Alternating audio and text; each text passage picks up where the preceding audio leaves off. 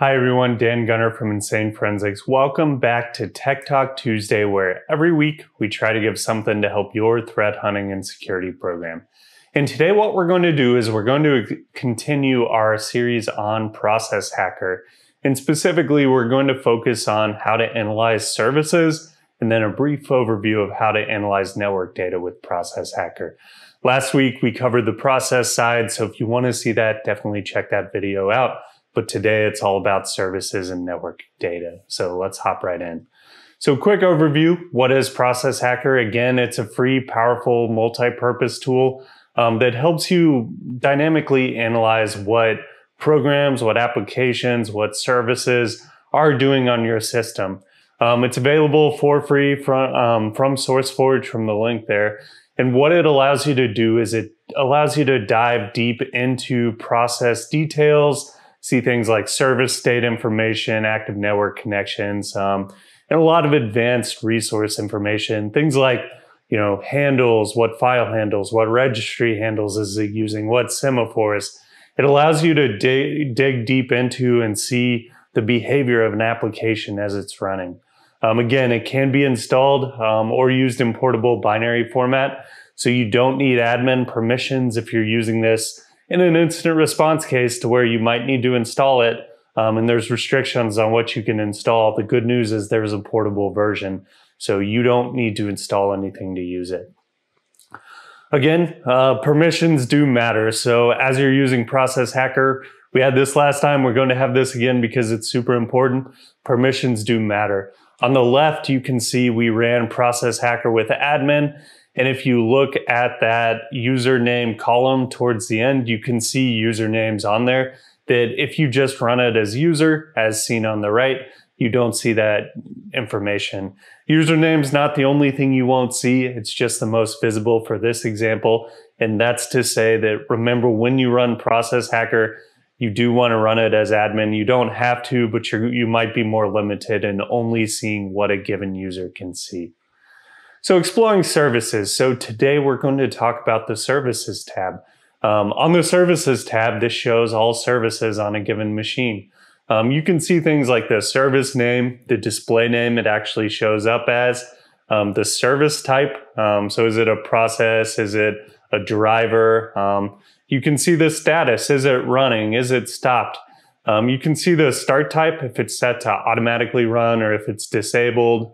And the process ID if applicable. So again, you can quickly map a running service or a service that's installed to the process that relates to it. Right-clicking on a service allows you to pivot to the registry entry. So you can right-click and say, go to registry entry. It'll take you to the portion of the registry associated with that process. Commonly the image path, because there actually is a MITRE attack where you swap out image paths, and a service will actually run another file in there. It'll also, you can right click there and say, go to directory, and it'll take you to where the DLL or executable's at, right? So if you're running down a malicious process or a malicious service, this is one quick way to quickly pivot over to the file that is ultimately responsible for that. If you double click though on a given service, what it'll do is bring up the Properties tab. In our case, we use CodeMeter again this week, just like last week. For those not familiar, CodeMeter is a licensing tool that a lot of software applications use.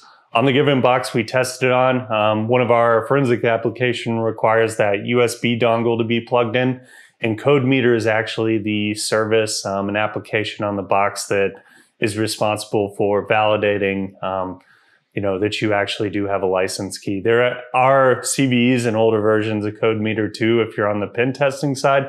So this is where it's also interesting to see, hey, if I'm looking for the CVE associated with CodeMeter, we might look for that network port when we get to the network portion. But on the general tab, what we see again, we have that name, we have the type, we have the start type, we have the binary path. So again, we know where this service is pointing to start. We can see, hey, did an attacker swap this out? Did an attacker install a service and point it to Windows temp or point it to some other, really weird directory in there? You can see the user account and password, and if it's applicable to it, you can see the service DLL there. So this is what you can see in the general tab. Hopping over to the security tab. So this shows what groups can perform actions on a given service. So you can also modify the permissions here too, but you can see down there we have 5 groups that are shown on this box. And then when you go to that bottom part, you can see the permissions. So does it have full control? Can it just query status? Can it query the configuration? Can it modify? This is where you can get granular on what a given user group is able to do to a given service. So again, if you're debugging down and trying to see why a service was manipulated, this is where you might start to say, okay, here are the groups that might have manipulated this service. In the event you don't have logging that points to it. This is one good way to dig down into that. When we get into the other tabs, so we have the services security identifier, right? Enabled protection, required privileges. You can also remove required privileges here. So the example we show here doesn't have required privileges mapped. If it did, you could remove them. You could also add them here. The service SID, security ID, this both tells you about what created the service. So these security IDs are not random. So if you look at the prefix to it, that actually does correlate to given characteristics for the service. A lot of times these actually are documented on the Microsoft page. We're not going to dive deep into ripping apart SIDs in this blog, but it can both be used to identify characteristics. It can also be used for correlation. These service IDs are unique. So if you have another log source that's using the service ID or security ID to identify it, this might be the unique ID across other data sources to look for. So we talked a lot about services. Now we're going to do a brief hit on network behavior. So Process Hacker also, what's nice with it is you kind of get, if you're familiar with netstat on Linux, you kind of get a netstat type output. Netstat is also on the Windows command prompt, but here what you get, right, is you get the the live real-time updating information on network behavior going on. What you get on here, you get the process name again, you get both the local and remote address and port, you get the protocol, you get the state. So is it established? Is it connected? Is it listening? You get that information there, and then the actual owner, so the process that owns it. If you double click on a given network field, it'll actually take you to the process that owns that. So again, you can quickly go from a bound or an established port and see what application is ultimately responsible for this. If you're debugging or if you're looking at a potential suspicious service, this is where you would look at those listening ports, right? Did malware stand up a port and wait for someone to connect to it, right?